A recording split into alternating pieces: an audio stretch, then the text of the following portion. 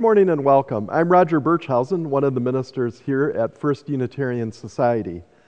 At First Unitarian, we grow our souls, connect with one another, and embody our Unitarian Universalist values within our community and beyond our walls. I'm joined in worship today by our musical team of Drew Collins, Linda Warren, and Heather Thorpe, and our AV team of Daniel Carnes and Stephen Gregorius, as well as our chalice lighters, the Lindbergh family. We are so glad to have you join us today, and we warmly invite you to stick around and join our virtual coffee hour immediately after the service. You'll find instructions on how to do that at the end of the service. A note about the music today, which I'm really excited about. There will be 4 pieces today, with each one representing a different manifestation of love as the ancient Greeks understood love. So the prelude, which we've already heard by Scott Joplin, represents ludus, or playful love. The offertory is My Funny Valentine, and it represents eros, or romantic, erotic love. The musical reflection is a familiar James Taylor song, and it represents storge, or familial love. And finally, the postlude is a spiritual, and it represents agape, or universal, selfless, godly love. And now I invite you to take a few deep breaths to center yourselves in this virtual worship together in the community of First Unitarian Society. Take a few deep breaths and center.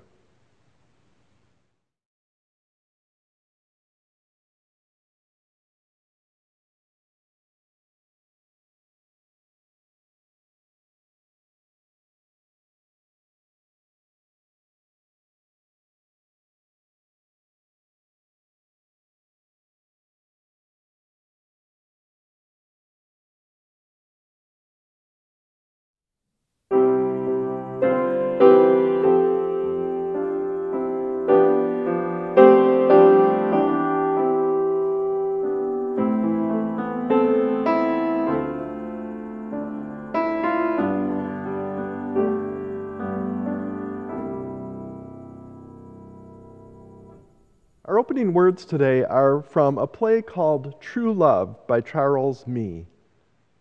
So love is who you are and how you are, what kind of person you are. So love is who you are, how you are, what kind of person you are. I invite you now to join in our chalice lighting by lighting a candle at your home. Today we'll be led in the chalice lighting by the Lindbergh family. We light this chalice to find inner peace, love for each other, and faith in ourselves. Also, to be welcoming to whomever we meet, and kind to all living creatures. So gather around this light of hope as we share this time together.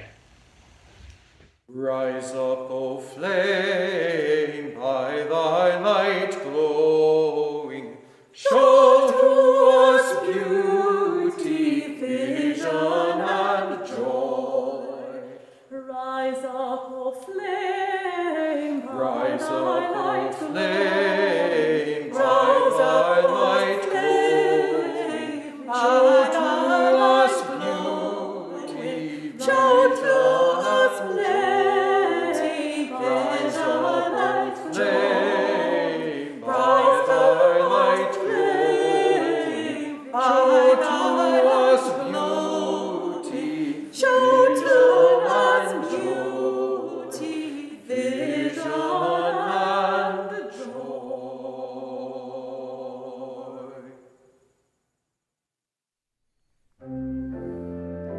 Please rise in body and/or spirit to sing with us hymn number 323, Break Not the Circle.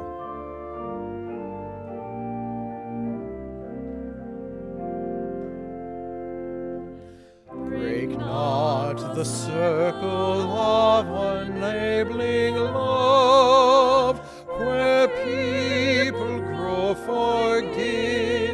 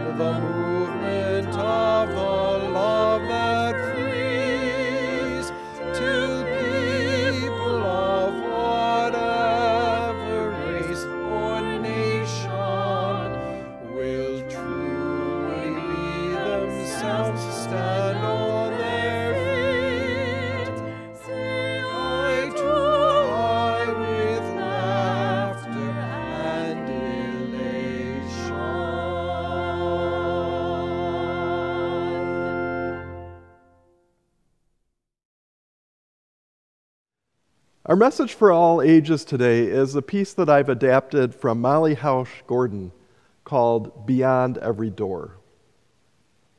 I bet a lot of you of all ages have encountered the book or the movie The Lion, the Witch, and the Wardrobe. Remember how Lucy Pevensey discovers Narnia? She looks for the perfect place to hide and opens up the door to a big wardrobe. She goes through the door and into the back of the wardrobe, and suddenly she's in a whole other world, a magical world with witches and fauns and talking beavers. Wouldn't it be cool if there were a magical world beyond every door? When Lucy opened the door to Narnia, it didn't look like anything special. It was just a boring door to a wardrobe full of old clothes and coats, but across its threshold was magic. Lucy already had a foot in Narnia, in the middle of winter, no less, before she quite realized what was happening. Many of the thresholds in our lives are like this. We don't know that we're crossing into another world until we're already halfway there.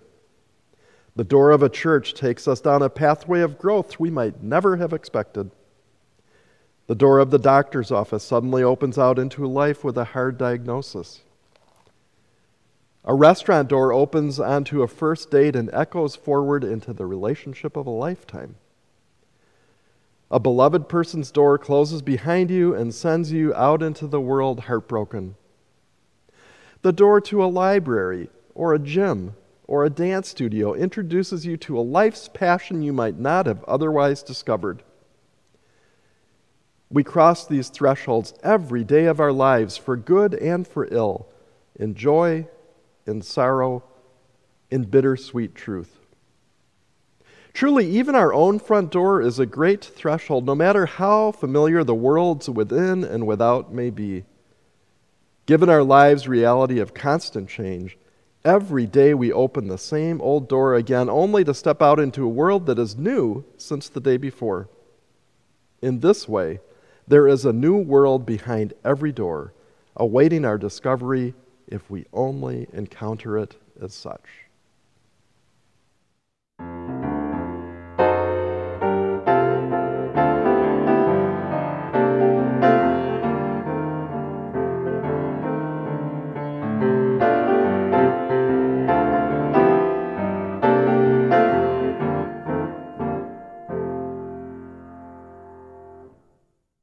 I invite you into this time of giving and receiving, which strengthens and sustains First Unitarian Society and the community beyond our walls.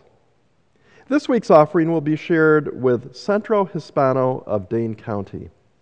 Centro's mission is to empower youth and strengthen families and engage the community so that Latino families reach their personal goals and feel engaged and strengthened with the tools for success. You'll see instructions on your screen of how to give through our website and our Text to Give program. Thank you for your generosity and for your faith in this life that we create together.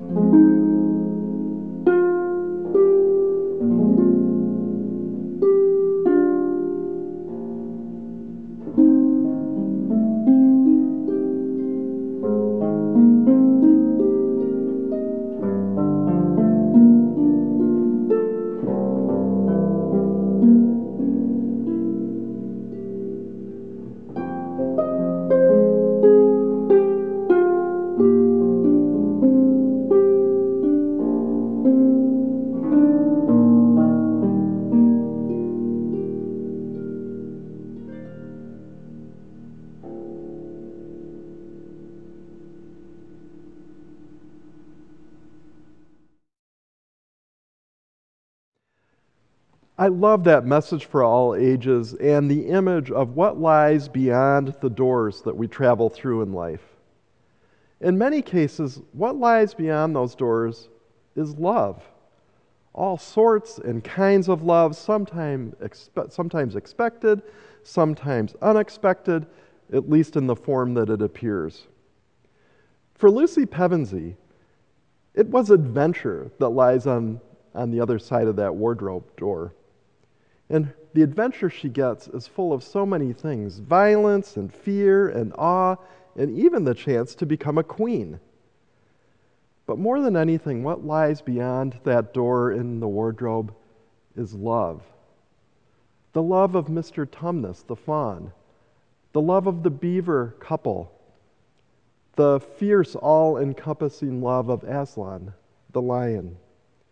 She also finds renewed and deepened love for her siblings, even for the kind of hard-to-love brother Edmund.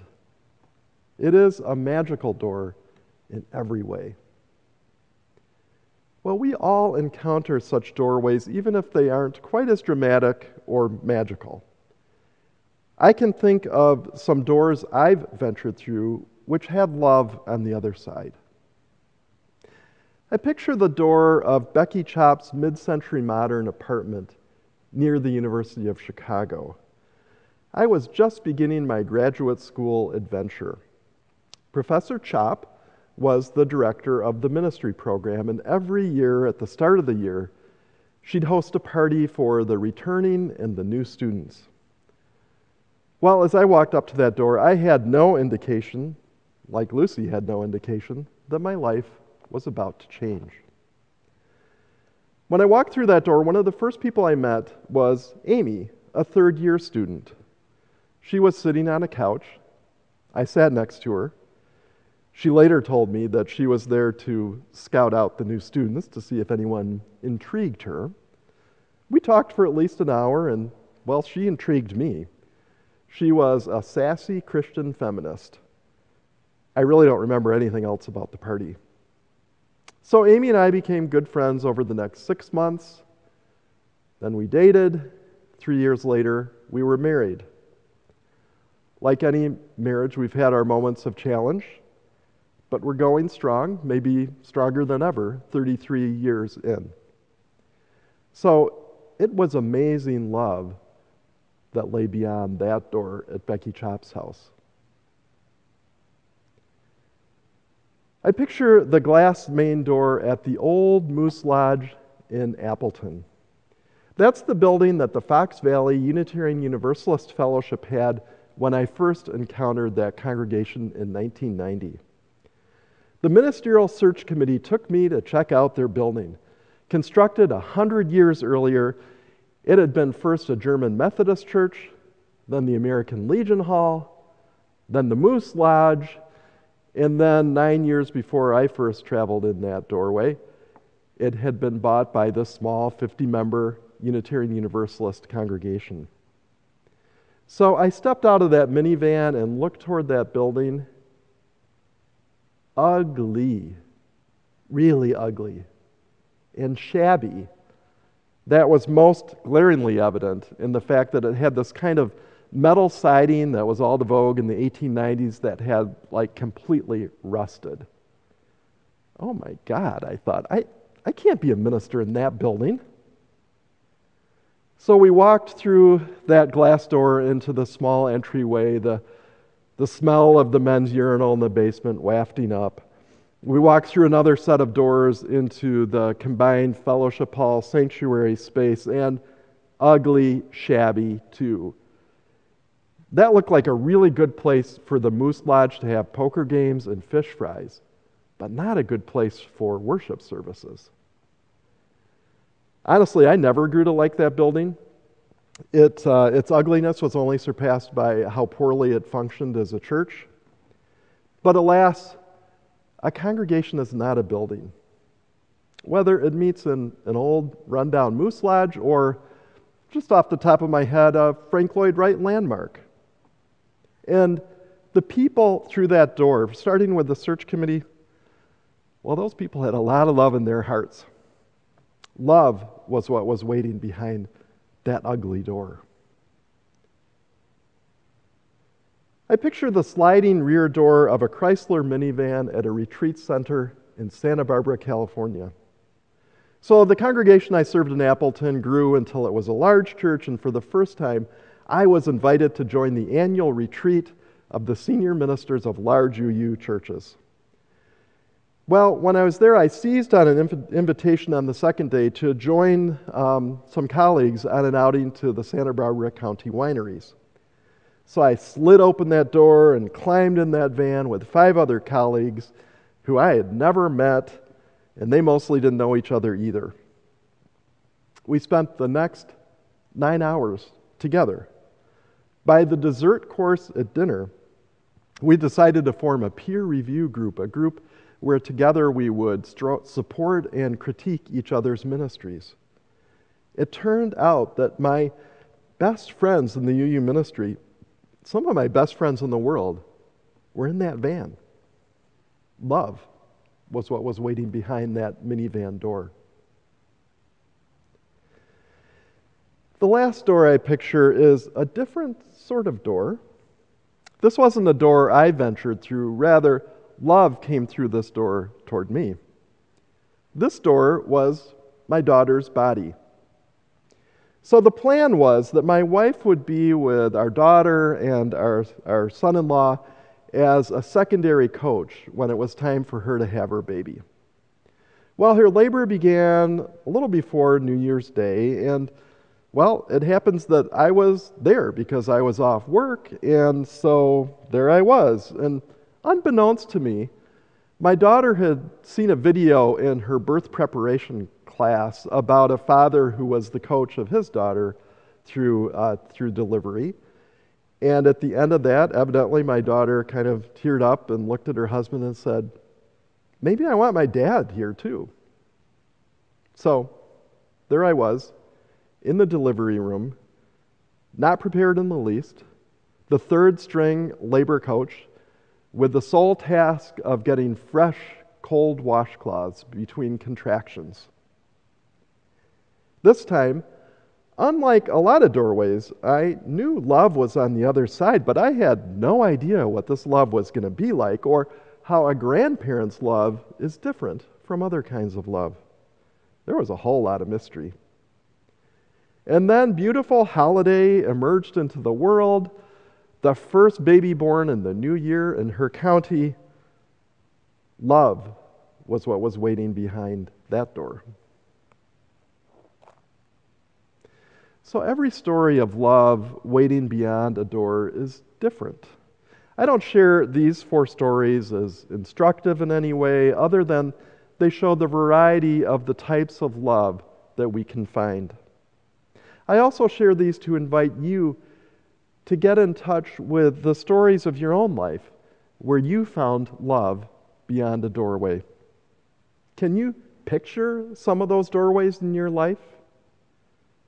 Maybe one for you is the doorway into the Landmark building or the Atrium, new addition here at First Unitarian Society. Love comes in many, many forms. It makes me think about the old story of there being like 50 words for snow in the Inuit language. Polysynthesis is a linguistic idea that's characteristic of the Inuit language and other Eskimo Aleut languages, where there's a base word like snow, and then it can be added onto with a variety of endings that really have different meanings. Well, when you think about it, here in Wisconsin, we have a lot of different expressions for snow. Now, they may not have like a root word, but it's a similar idea. So picture in your mind for a minute flurries, blizzard, a fine snow that you can barely see, slush, frost, fresh snow, wet snow, yellow snow, sorry about that last one. These are very different pictures, right? They give you a different feeling. Well, it's the same with love. So the ancient Greeks were wise enough to have this wide assortment of words for love. Here's some of them. There's eros, romantic, passionate, embodied love. There's philia, which is affectionate love, the love of deep friends. There's storge, which is like philia, but within the context of family connections. Agape, selfless, universal, godly love. Ludus, playful love. Pragma, the enduring, mature love that's built on commitment and work. Philotia, which is self-love and comes in a couple different forms. One is compassion for oneself, warts and all. The other is narcissism, not so good. And then there's mania, also not so good. That's obsessive love. Well, when I opened that door to Professor Chop's house and met Amy, I encountered philia with a strong presence of eros in the air. There was also a dose of ludus. Over time, it grew into pragma with philia, eros, storge, and ludus mixed in. Love that lasts a while, cycles through different forms and seasons.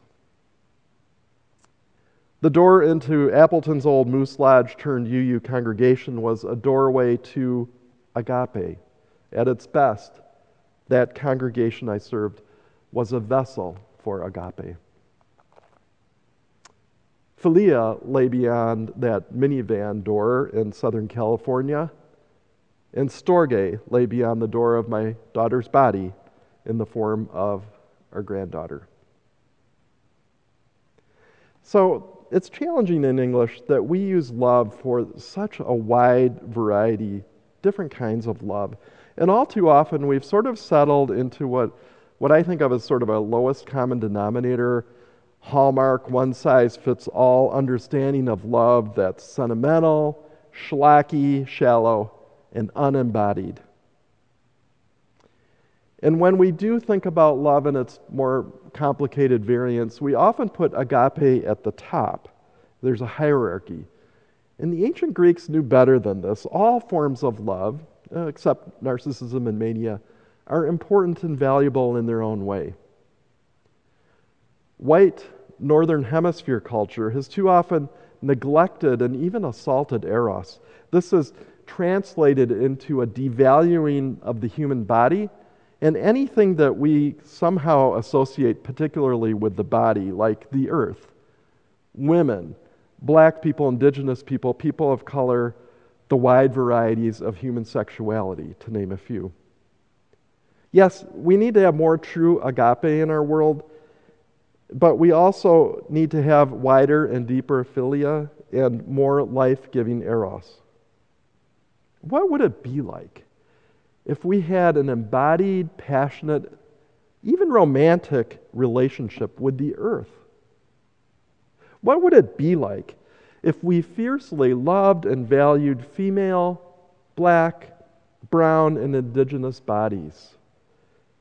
What if we valued them so much that there was no more violence against these bodies?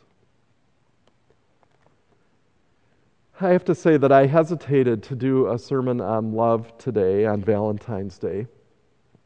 Our culture's simultaneous devaluing and fetishizing of romantic sexual love has really commandeered this holiday. And love is a lot more than that narrow understanding.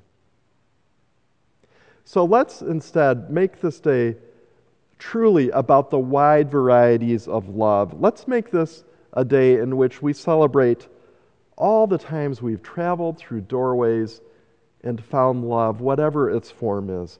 Let's celebrate that love in one form or another may be beyond the very next door we walk through. And so, in this spirit, I wish you a very happy Valentine's Day. You can play the game and you can act out the part, though I know it wasn't written for you. But tell me, how can you stand there with your broken heart, ashamed of playing the fool? One thing can lead to another. It doesn't take any sacrifice. Oh, father and mother, sister and brother, if it feels nice, don't think twice. Just shower the people you love with love. Show them the way that you feel. Things are gonna work out fine if you only will.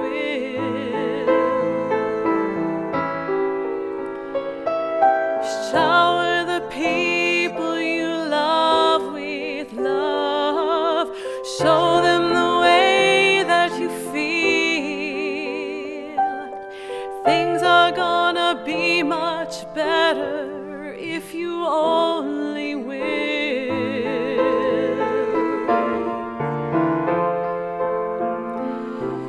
You can run, but you cannot hide.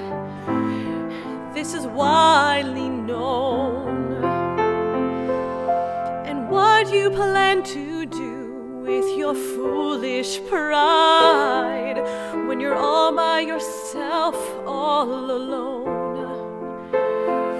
Once you tell somebody the way that you feel, you can feel it begin to ease. Oh, think it's true what they say about the squeaky wheel, always getting the grease. Better to shower the people you love with love. Show them the way that you feel. Things are gonna be just fine if you only will.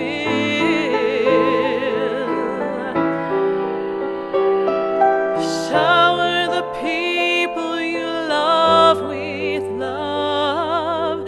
Show them the way that you feel. Things are gonna be much better if you only will.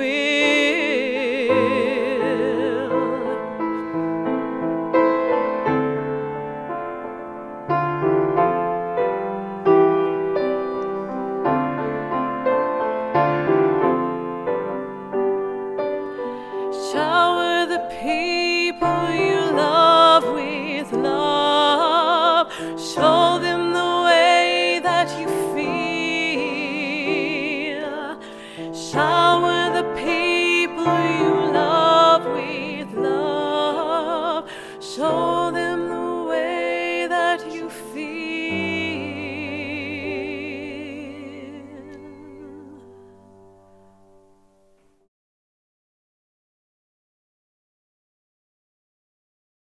Each week in our services, we pay attention to the joys, the sorrows, and the concerns within our First Unitarian Society community. Today, we light 2 candles for strength and healing. We light a first candle for Helena Magevna, who had and is recovering from a surgery earlier this week. We send love to both Helena and John as they begin this journey of healing and recovery. And we light a second candle for Peggy Larson. Peggy is also healing from surgery. Her surgery came after a fall on the ice. May those bones mend well and get stronger every day. And then finally, we'll light a candle representing all the unspoken joys and sorrows and concerns that we hold in our hearts today.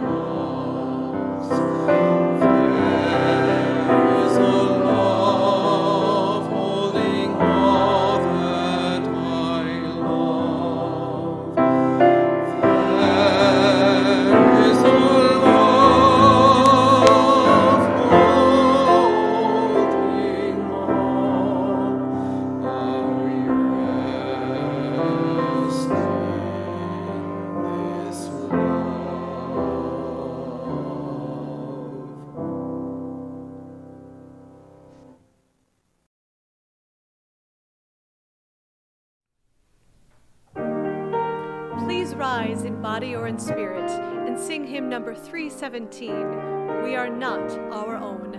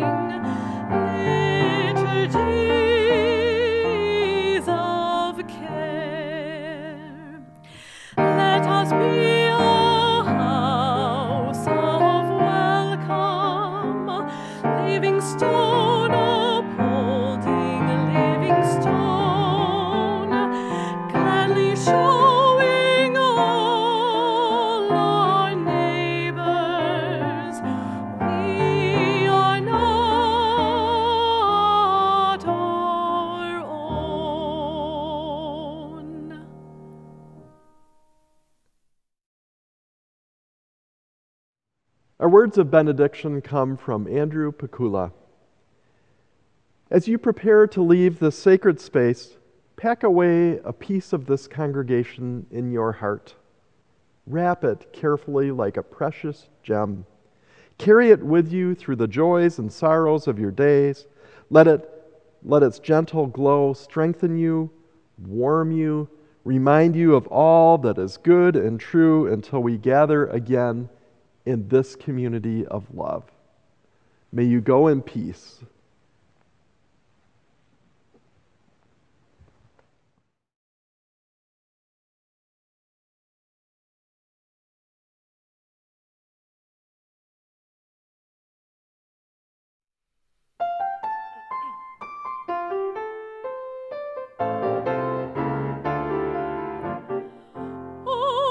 Together, children, don't you get weary. Walk together, children, don't you get weary. Walk together, children, don't you get weary. There's a great camp meeting in the promised land. Oh, walk together, children, don't you get weary. Walk together, children, don't you get weary. Walk together, children, don't you get weary. There's a great camp meeting in the promised land. Gonna walk and never tire. Oh, walk and never tire. Walk and never tire. There's a great camp meeting in the promised land. Oh, walk together, children, don't you get weary. Walk together, children, don't you get weary. Walk together, children, don't you get weary. There's a great camp meeting in the promised land. Gonna sing and never tire. Oh, sing and never tire. Sing and never tire. There's a great camp meeting in the promised land. Oh, walk together, children, don't you get weary. Walk together, children, don't you get weary. Walk together, children. children, don't you get weary, there's a great camp meeting in the promised land. Gonna shout and never tire. Oh, shout and never tire. Shout and never tire. There's a great camp meeting in the promised land. Oh, walk together, children, don't you get weary. Sing together, children, don't you get weary. Shout together, children,